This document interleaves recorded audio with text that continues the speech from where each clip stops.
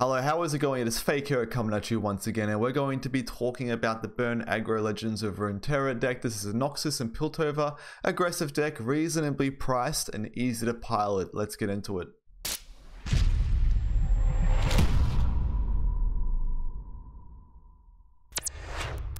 I have a quick look at some of the cards here, and I'm not going to highlight all the cards, but we've got, cards like Legion Grenadier, pretty simple. You hit face, and when it dies, it deals damage to the Nexus. It's a high attack to low stated minion. Legion Rearguard, we're not concerned about our HP, so cards that can't block don't matter, as long as they have high stats and they can smack them in the face, okay? We just use one champion card, which is why this deck is pretty reasonably priced, so we don't have many epics at all. I don't think there's any epics actually. Jinx kind of suits along with the strategy, so when it levels up, we can also have a chance of getting death rockets. And it's very suitable because we're going to be using up our hand very quickly. We don't have expensive cards. So we can use the also double Jinx to get excited and deal some more damage. Decimate's pretty straightforward, okay? So you just smack them in the face with a Decimate. We have also cards that are interesting, like used cast salesmen, which I don't think would fit many other decks at all. It summons these casts that will deal damage to the Nexus.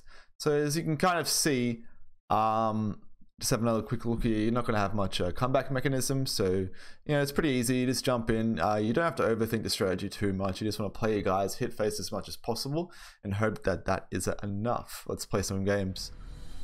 Quickly, I would just also like to mention that I am streaming over on Twitch quite regularly at the moment, playing mostly games like Legends of Runeterra and Teamfight Tactics, so feel free to come follow me there and check me out if I'm live.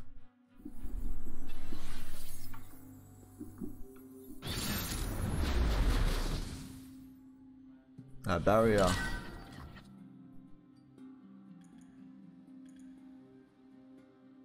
The Blade's Edge might not be aggressive enough, but it does go hand in hand with Crimson Disciple. This hand looks great, like the one drop's quite important to keep. Brothers Bond's very good card as well. Against the barriers though, we're gonna get blocked up a lot. I'll keep it. I think in hindsight, one of these cards maybe the Blade's Edge, because it's quite important that we get as much early game damage as possible and get as many minions as we can, because he's gonna contest the board. They'll never see it coming. There wouldn't be any reason not to swing here. He's not going to have mana to give this guy barrier, and he probably doesn't want to. He wants to give barrier to his higher priority targets. If he gets Shen down, it's going to be a bit of a problem because it's got a high HP, which is really good against this deck. We have low HP minions, he just needs high HP to deal with them. Doesn't need much attack. Now, it's good that we went first there. Every point of damage counts. I'm pretty sure this is a strike card attack.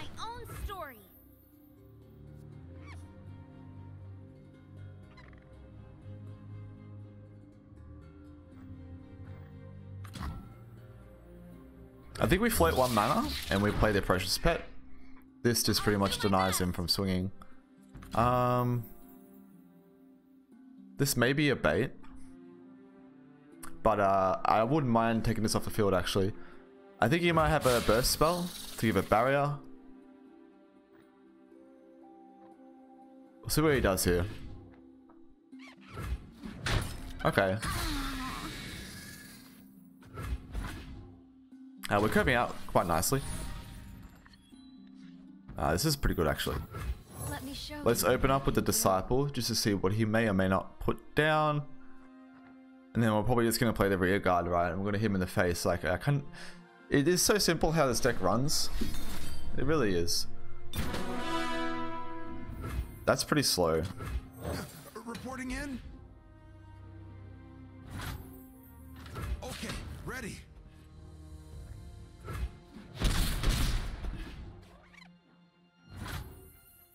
We'll hold the mana. So this is pretty cool too. The Crimson Disciple, we didn't discuss it before, but when he survives damage, deals damage to the Nexus. We have a couple cards that can synchronize with that Blade's Edge, which could also be pretty flexible as well.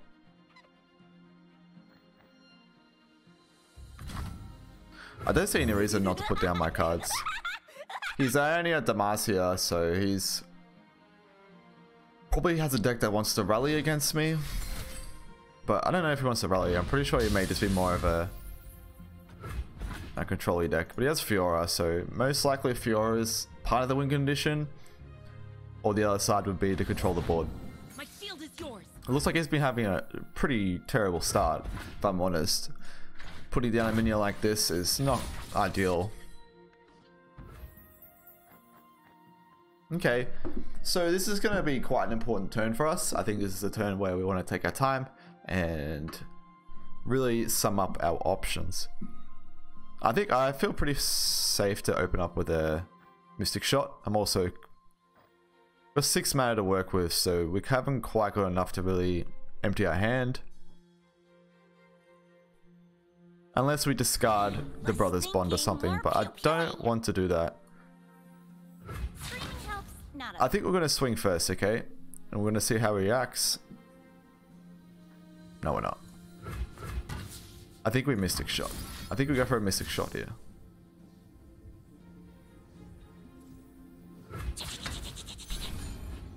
And then we swing. The little mechanics here, little interactions with how the board works. Shield up. We can interact with this. So the Blade's Edge is actually going to be really clutch here.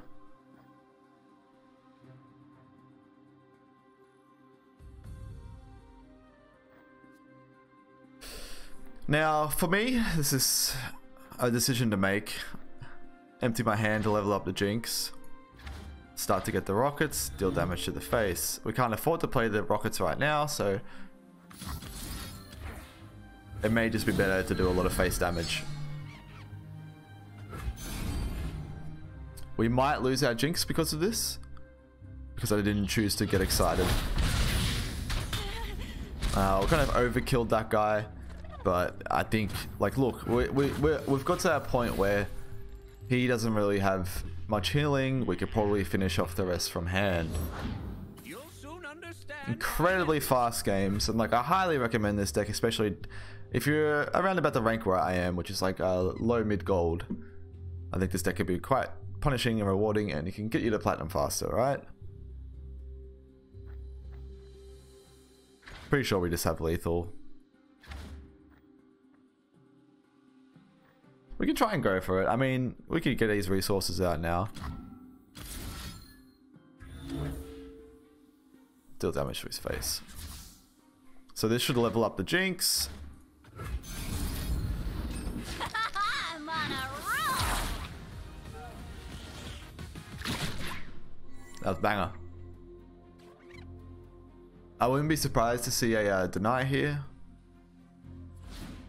But even so still, we do still have an empty hand. So at the start of our round, we should receive a card. Now it's a party.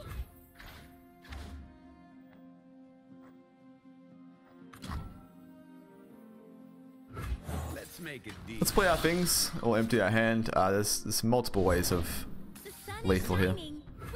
Deal 1 to an ally to give another ally a buff. So this is cool. We deal 1 damage to this. Spread out our damage. Ooh. Actually, there's a more guaranteed way of lethal here. That's to deal damage to this guy and buff one of the casks. Because the 1 damage does here, does it to his face. And then... Oh, incorrect actually. I forgot that he removed all keywords from this. No problem. I think we're still fine.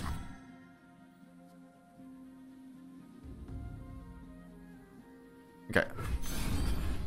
This is going to remove the barrier from Lux. He only has 1 card in hand. We actually had lethal if I just targeted one of these things. I misplayed because I didn't read the keywords. Doesn't matter. We're not getting punished. That's the beauty of this deck. You just play cards blindly. You're probably either going to win or lose. And it didn't matter too much about what happened in between. Dawn Spiders. But he has the Hecarim. Quite important to find early game 1-drops. This is really good stat line versus the Spiders.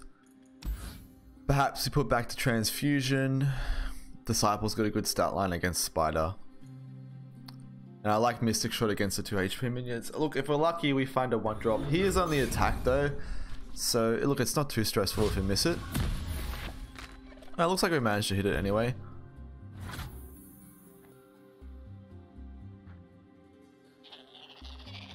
We want to float mana to try and play any... Nah. I think most of the time, you're just going to play a 1-drop.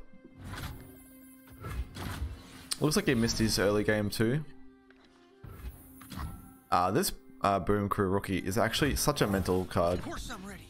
And we're going to find lots of value from it. Like lots and lots of value from this I card. know what lurks in the shadows. Like the fuse.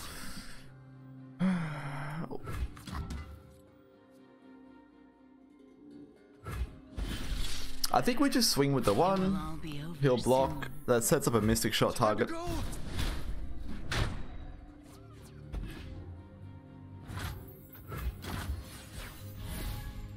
Yeah, I think for this, board control is relevant.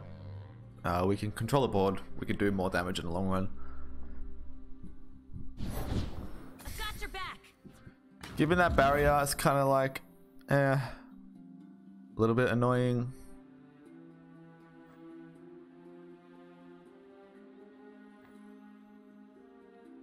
We'll put down the Precious Pet. Have more stuff to block. He'll probably swing with the Elise. There's no reason not to. Guide me.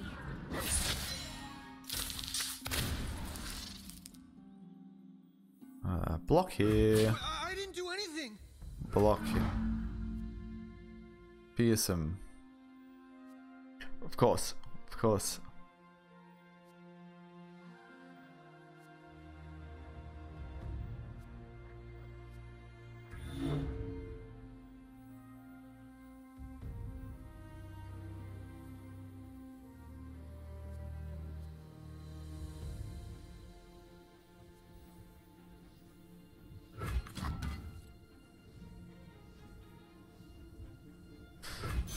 What if we just take all the damage?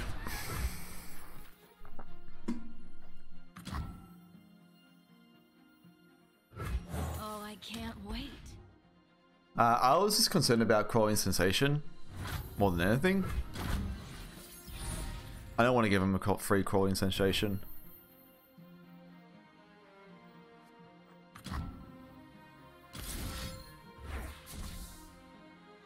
We'll open up with a Mystic Shot here. We do have the Brothers Bond as a burst spell. So young. I pull the strings. I love a taste of the action. Okay, let's see what happens if we swing with everything here. I wonder if it's not worth swinging with this guy though. It makes for a good block from his 3-2.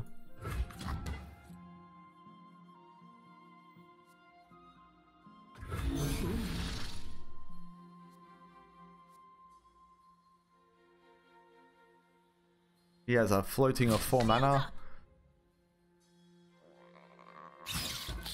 No closer.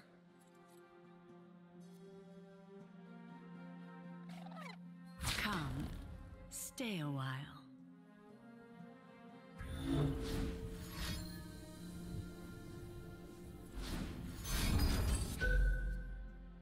Glimpse.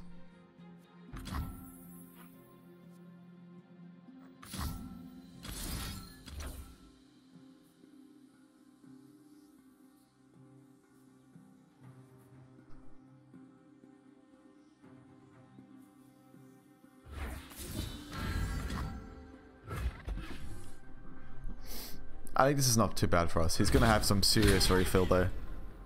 At this point, it'd be nice to find Jinx. You dare!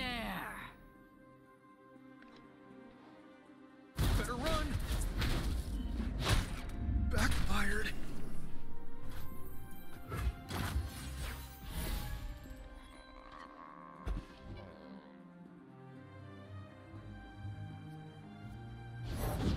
There's nothing to fear.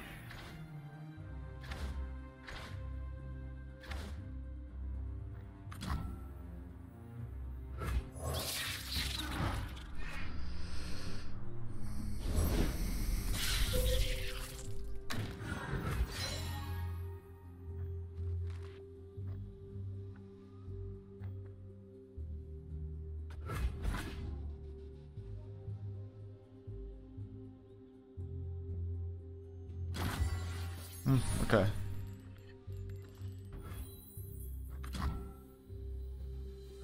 The sun's out, the crowd's ready. I think the battle cast is going to be quite good here.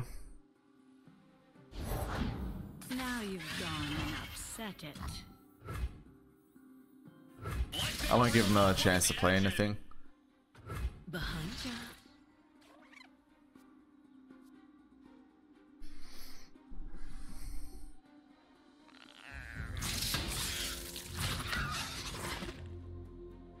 It could have been a consideration not to swing with the 5-3. Maybe it's probably a bit more correct.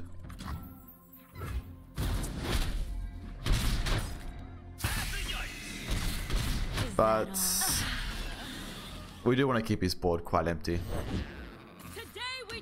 When I'm summoned, draw a unit if an ally died this round.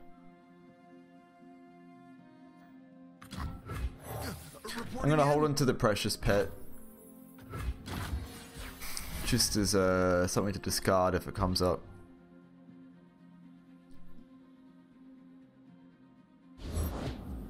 One candle for every soul. Okay, maybe now we play the precious pet. Just as something to block. We strike. Hush now. We probably don't want to take that much damage to the face.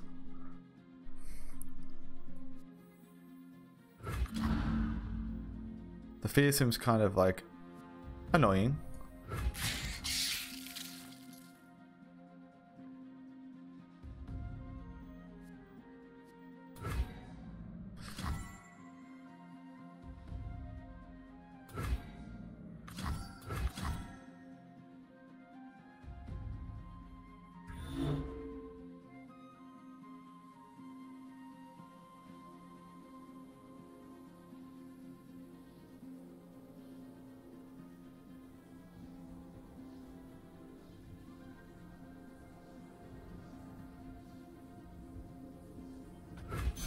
I'm actually going to choose to take quite a lot of face damage here.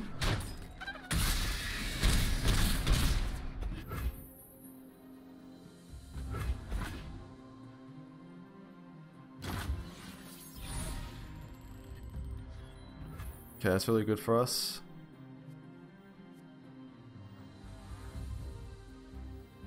Okay, ready.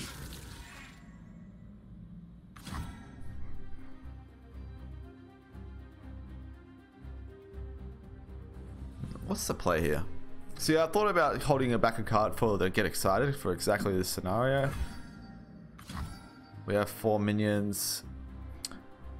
This buff sees all up to pretty good trades.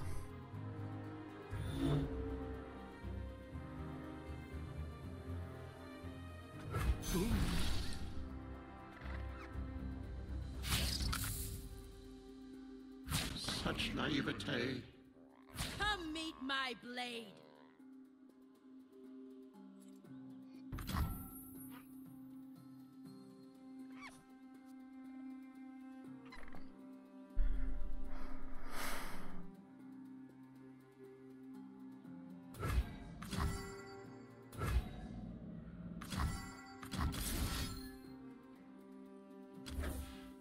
I think he may have messed up.